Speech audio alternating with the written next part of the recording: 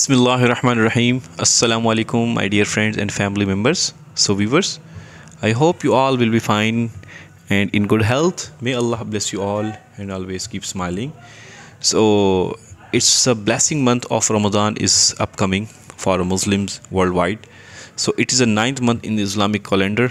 In old Ramadan was exclusively about the sacrificial aspects, evening of prayers, and unique occasion of breaking the fast with friends and family. So, however, basics remaining the same, Ramadan decoration ideas have constantly been evolving with changing times. With the evolution of Ramadan and Eid in the age of social media and expanding commercialization, there is no shortage of Ramadan decoration ideas in the holy month and particular celebration of Eid. So, viewers, many congrats and may Allah bless you with the blessing of Ramadan, and don't forget to remember us in your prayer. May Allah bless you more with this holy month of Ramadan. So, how to decorate homes and office in Ramadan? So, typically I'll guide you is a quick Ramadan decoration ideas. So, traditional fanus lantern decoration. Muslim worldwide light candles and decorate their homes for Ramadan.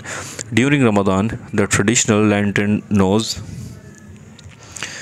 as a fanus is used to decorate stairs, malls, hotels, offices, and residences. So the fanus has become a worldwide icon of the holy month and creates a festive atmosphere. So today these you can also converted into LED decorative lights, string lights, floor lamps, and outdoor lanterns. So scented candles for easy Ramadan decoration. So beside the pleasant lights, candle can help improve one's mood, whether it is a rich aroma of fresh lavender or the sweet floral notes or roses and peonies. Scented candles are a terrific way to make the area feel more hospitable and spiritual during Ramadan. One can light a few in their homes or office and allow the relaxing aroma to lift the spirits. So if you didn't subscribe my YouTube channel, so please do subscribe Stunning Home Decor Ideas, and don't forget to hit the bell icon button.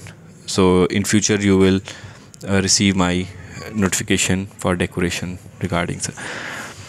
So Ramadan wreath at the entrance. So handcrafted rugs and carpets. These items you can also add during your sitting Ramadan or iftar, and you can also decor your iftar table decoration. So exclusive tableware.